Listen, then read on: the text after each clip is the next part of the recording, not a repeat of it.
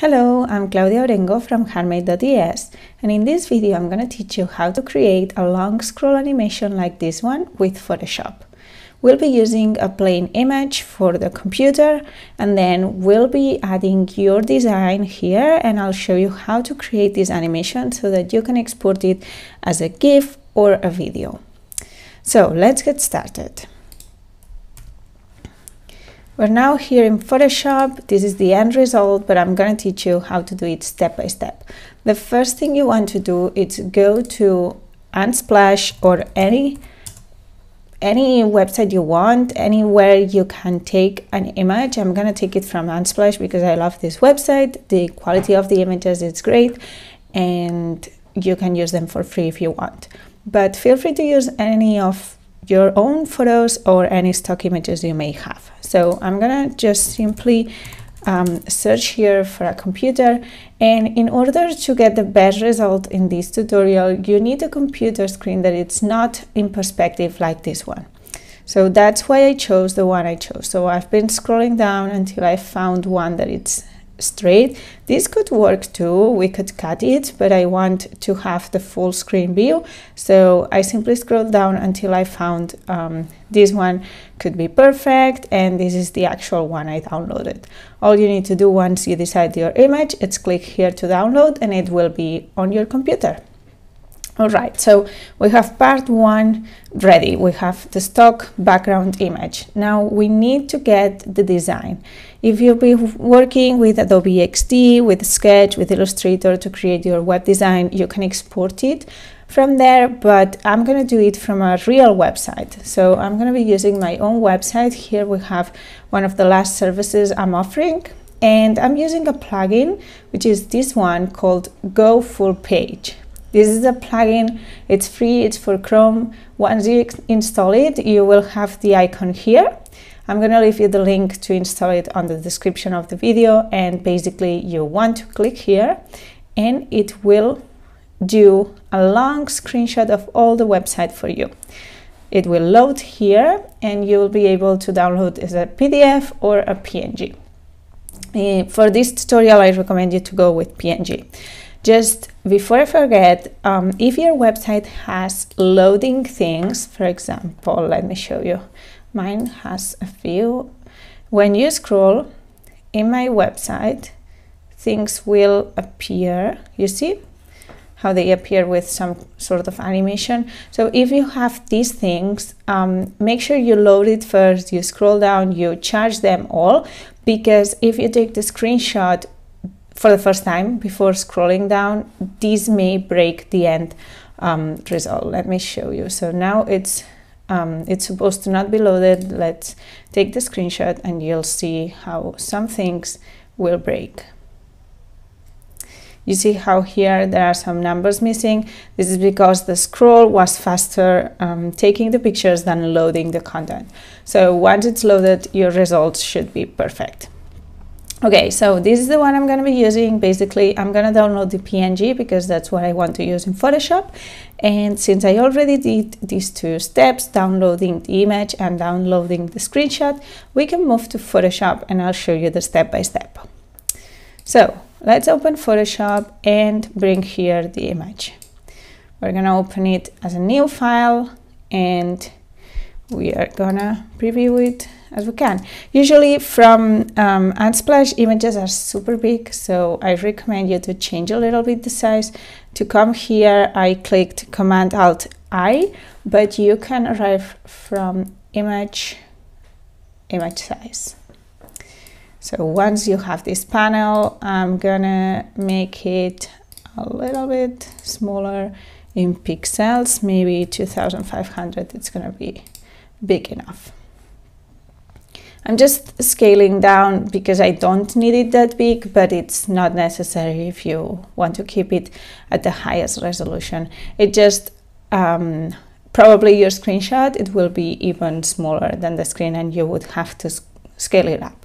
So the next step is to bring here this screenshot. So you can either open it in a new Photoshop layer, sorry, in a new Photoshop file, not layer, And once you have it here, you can come to the menu and say duplicate layer and bring it to the one you want, which is the image. Say OK, and here you have it. This will keep the biggest scale possible for the screenshot. But if you bring it directly here as a new layer, it will load on the height of the base image. So it's probably going to be too small and you will have to scale it up. In this case, you will have to scale it down, in this case up. Doesn't matter, use the one that it's more comfortable to you, but the idea is that you bring it in the same document, just in another layer. So I'm gonna scale this, Command T, and then we will scale it down to a size that fits the screen. Pressing Alt, I go faster because it scales from the center, so it takes half time. So something like this, it's perfect, because I know Macs, they have this white area here, so I'm gonna leave it like this.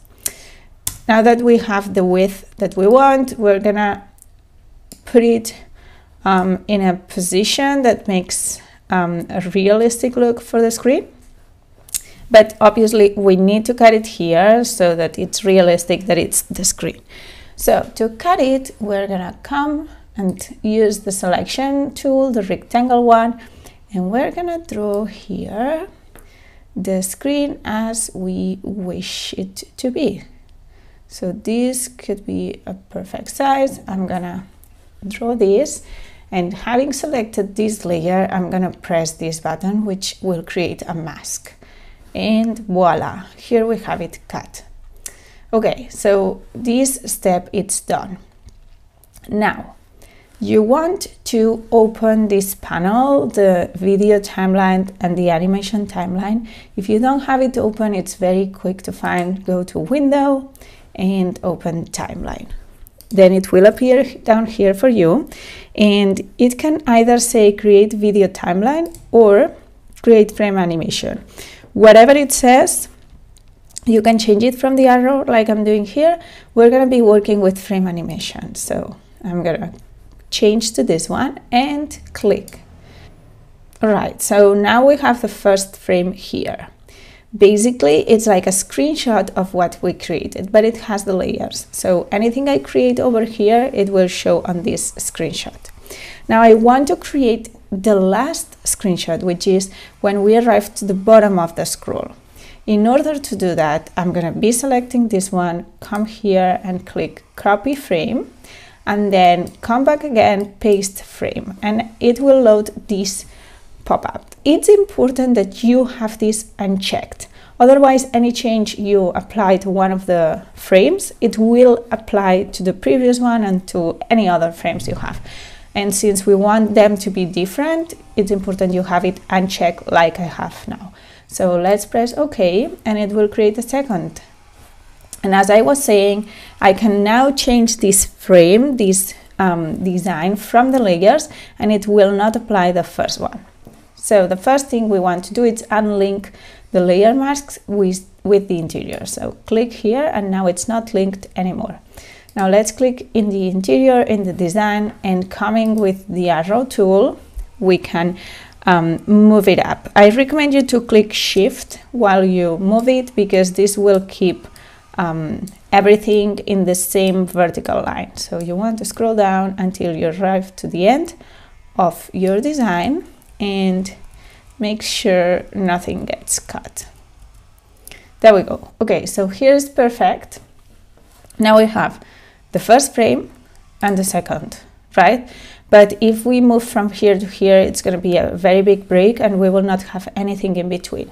So we will create them now. But before doing that, you want to duplicate first this one and then this one, and you'll see why in just a second. So let's take this one, come here, copy frame, paste frame, same section, okay, some settings.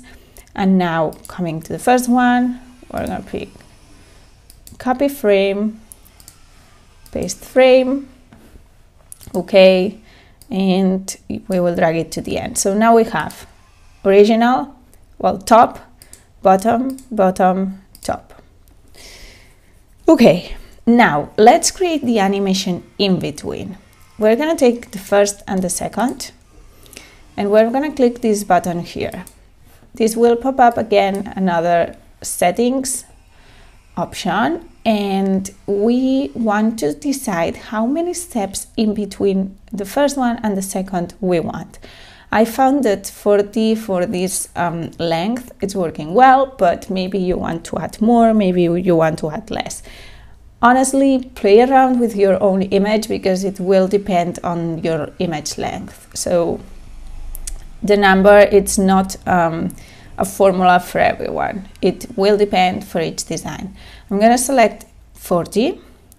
I'm going to say to apply to all layers and to keep the position, opacity and effects. So if you have it like this, click OK, and look, now it has created 40 frames in between the first one and the second one. And what this is doing is that each frame, it's moving the inside, you see? It's creating the animation between the first one and the last one. Now, when we arrive to the last one, which is the 41, in my case, it will stop at the bottom. It will arrive, sorry, it's the 42 in my case. So it will arrive here.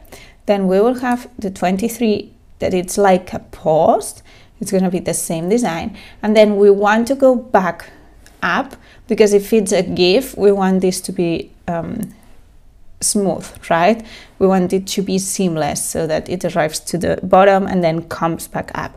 Otherwise, if we leave it like this, what's gonna happen with the GIF, it's gonna load until the bottom of the page and then do a hard break to the top and start over.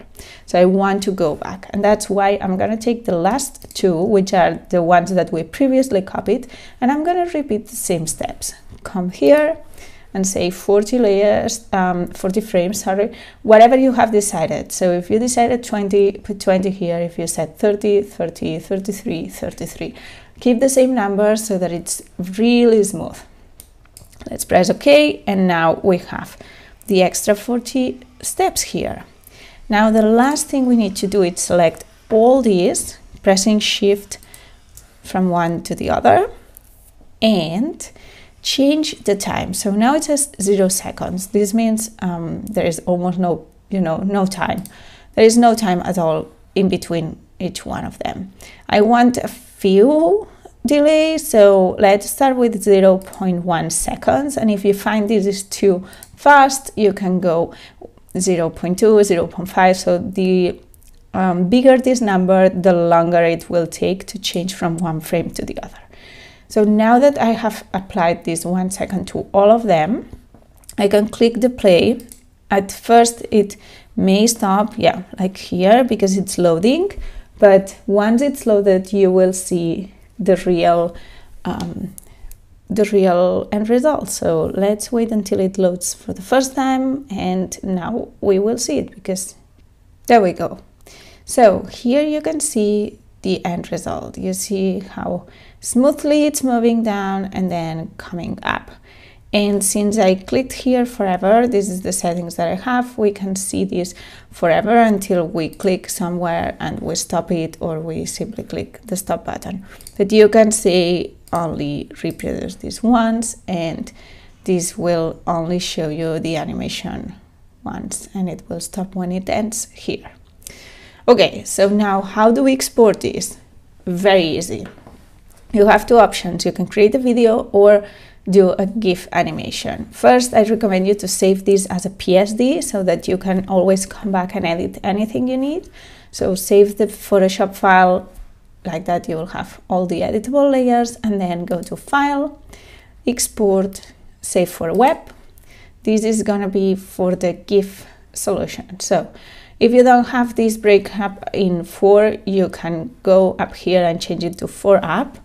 I'm gonna scale down so that we can see the full design, and I'm gonna select here GIF.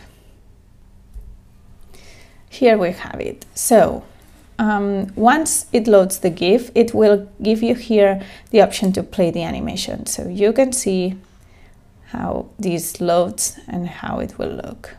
I'm gonna click stop, and very important, here is where you decide if you want this to only be repeat once or forever. It probably is connected to the last thing you set up here. So if you want a GIF animation, you will want this to loop forever. Once you have this, click save. And now if we want to save it as a video, you want to go to File, Export, Render Video. And from here you can choose the settings, the name, the folder where you want to save it, everything. Usually I leave it as it is.